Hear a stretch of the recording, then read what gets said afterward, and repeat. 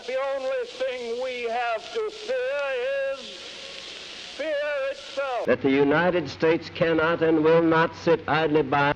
It is the task of statesmanship to mold, to balance. Ask not what your country can do for you. Ask what you can do for your country. And we shall overcome. What unites America today is infinitely more important than those things which divide us. I know it will be better for my children. It is a crisis of confidence.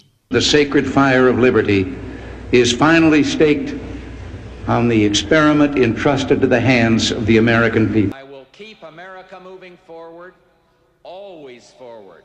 Heavy as they are, the cost of action must be weighed against the price of inaction.